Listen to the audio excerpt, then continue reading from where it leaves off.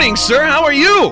I'm doing fantastic. How are you doing? I am doing great, man. So many people obviously excited to hear from you because obviously you've got a lot of fans up here in Big Sky country. So let's start off with what's going on down there over there, I guess, in California. Yesterday was Media Day.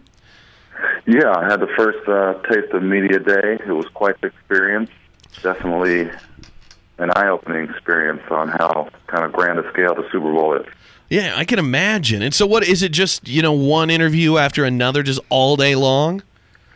Really, it's only about an hour and a half of just, a full arena full of media, just constantly circling, asking you questions. You're kind of getting pulled here and there from, I think I got interviews from people from England and Mexico, and, so it's international. It's a huge game. Wow. Yeah, obviously. I mean, everybody, cares about the Super Bowl no matter where you're from. And then what's today look like for you? What's the rest of just for people that obviously haven't played in the Super Bowl, which I'm guessing are most of us, what is, you're already there. You did Media Day yesterday. What does the rest of the week look like leading up to the big game Sunday? Well, actually, today's our day off, so hopefully I get a chance to see San Francisco a little bit and take in a little bit of the sights. And then Wednesday through Saturday basically will be like a regular work week for us. So we'll do our best to try to keep our same schedule and keep us in our same routine so it feels like a regular game.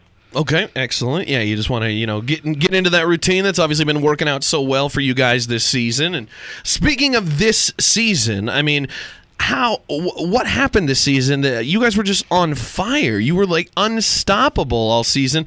What changed from past seasons, or was this just, did you guys just mesh super well? Why do you think you guys had such a successful season? I think it's just kind of a coming together of years of hard work and putting this team together, and our general manager and coaches have just done a great job assembling pieces and developing young guys. And we've been in the playoff the last 3 years, and to see us kind of progress and get better each year, and see Cam Newton develop into the MVP that he is today, it's really been something special to be a part of. And I just think we all kind of came together at the right time, and through all these kind of shared experiences of maybe not doing as well as we wanted to in the playoffs last year, I think we kind of had a realization that this was our time, and our coaches did a good job setting the tone and making us take it week by week, and that's kind of the result we've gotten. Yeah, it's so fun to watch from the outside because it seems like the way you just expressed it seems so true. It seems like a bunch of guys that really enjoy each other's company, enjoy playing on the same team, that are just doing really well, and then it seems like the momentum every week just brings you guys closer together and makes a more cohesive unit. It just seems like you got better and better, and you guys have way more fun. A lot of teams go out there and it seems like a job, which it is on one hand, but you guys can go out there, get the job done, and have a smile on your face and cheer with the crowd and dab all over the place and wear $800 crazy-ass Versace pants on the airplane. And that's what we do.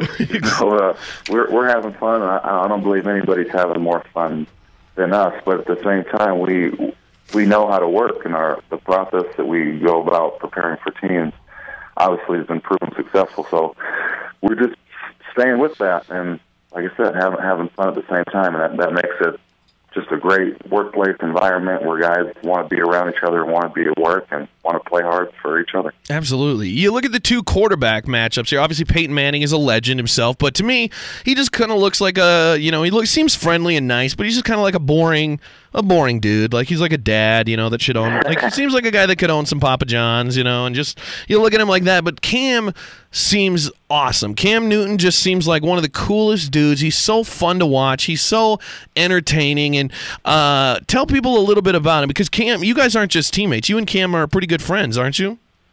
Yeah, we get along pretty well, and go to some of the same functions and whatnot. He's a big kid, and I think he's kind of figured it out over the last few years that he's not doing this by himself, and he's got a team behind him that believes in him, and has got his back no matter what. I think that it's kind of been his biggest growth, is just realizing, he's got a team behind him, and his team, we're going to do anything that can help him win, and we see how bad he wants to win.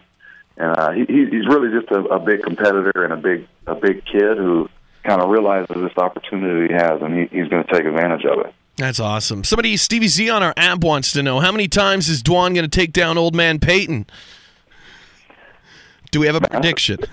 That's a good question. If I can get him once, that would be awesome. But twice is would be everything. So we're hoping for at least one, but two would be icing on the cake. No doubt. Perfect.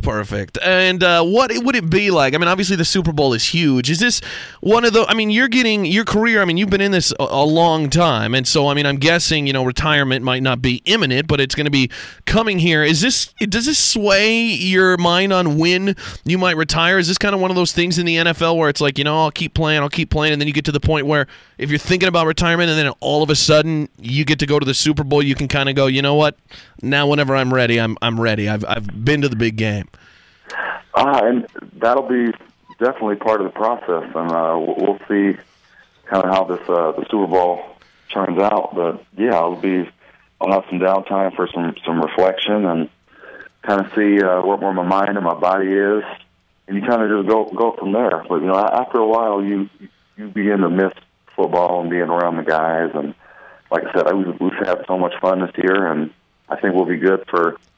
The Panthers will be good for years to come. So you kind of just gotta take it one at a time, and we'll see what happens after this game. Excellent, good idea. I want to see you stick it out forever. I want to see you get wheeled out there on a wheelchair, still playing when you're like 80 years old. So, have you met? Or I'm sure you probably met at some point. But do you say hey or anything to Brock Osweiler, like being a Montana boy, or? I have not had a chance to run into him, but I'm sure I will. I usually try to say something to most of the Montana guys that I see. But it'll be cool, especially we have the same college coach in Dennis Harris, too, so it'll kind of be fun to swap the stories, I guess. Yeah, that'd be awesome. I mean, obviously, everybody here in the State's pretty split, but it's like everybody's got a horse in the race, since you've either got Brock if you're a Broncos fan, and you've got Dwan if you're a Bronco hater or a Panthers fan. And are you still going to – I mean, I know you come back to Billings a lot and do your football camp here in Billings. Are you thinking you'll be doing the football camp again and bringing the Super Bowl ring to show off to all the kids? That would be amazing. That's the plan. We'll see if I can if it comes to life and we play the game we're planning on playing. But I would love to be able to do that and share it with the kids, and not only that, my family and the community of Columbus and Montana as well. Yeah, that would be great. And before we go, we got to get a little inspiration. Obviously, we're all rooting for you. It's going to be so fun to watch out there. But, I mean, you're such a success story because Billings success stories are weird enough, but a Columbus, Montana success story, I mean, most of us from here in Billings have been to Columbus many times. That is even crazier. So what would you say to any, young people out there, or not even young people, but people that just, have dreams but might be, doubting themselves and thinking, it's just like, it's not possible because of where I'm from or because of how I grew up or something. I mean, do you have any sort of advice for people out there about, just getting it done if you really want to do it? Man, it's tough because there's always going to be obstacles and obstructions and stuff to get in your way, and it's so easy to talk yourself, out of things. But I just kind of believe that, if I worked hard, some good things would happen for me, and it has worked for me ever since high school. And when you kind of have to move up the rankings, whether it's going from high school to college to NFL, it's kind of a humbling experience. You gotta start over and kind of work your way back up. So I think just trusting yourself and trusting the process of getting better, and you obviously want to surround yourself with good people that are trying to help you and not pull you back. That's basically all I could say is just continue to work hard and have faith and surround yourself with positive people. Well, I think it's great advice, man. And Dwan, I've been watching your career for many years since we've had you up here in the studio many times here to talk about your camps when you're in Billings and just to share your success story with young people around here. And it's so awesome to watch your career. You're such a humble, awesome, cool dude, and I'm ecstatic that you made it to the big game and that we'll get to watch you this Sunday in the Super Bowl. As we all know, Carolina Panthers. Did you see EA Sports in their Madden prediction? Dwan put you guys up. Oh, that would be awesome. Yes, they did. They run that game every year where they run the simulation, and they said that the Broncos were going to you guys were up 17-0 at the half. Then in the second half, the Broncos come back and actually lead you for a little bit, and then Cam runs one in for a touchdown to win the game. So they've been right 9 out of 12 times. That's pretty good odds. I like where they're going with that. Yes, so I can't wait to see it happen, man. And like we said, let's get 2 Peyton Manning sacks. Dwan Edwards, everybody. Check him out Sunday in the Super Bowl. Support the Montana boy playing for the Carolina Panthers. Dwan, thanks so much for taking time on your day off to talk to us here on The Big J Show. No problem. Thanks for having me. The Big J Show. Weekday mornings from 6 till 10 on Billings' #1 hit music station, Hot 101.9.